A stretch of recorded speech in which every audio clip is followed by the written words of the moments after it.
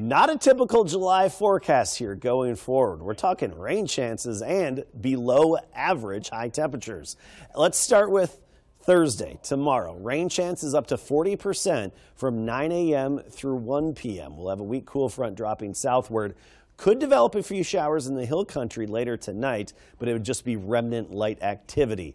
We're really focusing on better chances tomorrow, late morning, talking tail end of the morning commute, all the way into the early afternoon as that front drops in. And keep in mind, this is a front that's not going to affect how it feels outside. It's more of a wind shift line that helps pop up some widely separated or scattered showers.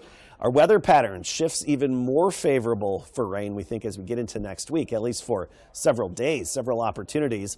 The heat highs over the western U.S., upper level low, little disturbance maintaining our rain-making energy in the central U.S., and that's going to help us out. So 10% chance Friday, 20 to 30% chance over the weekend.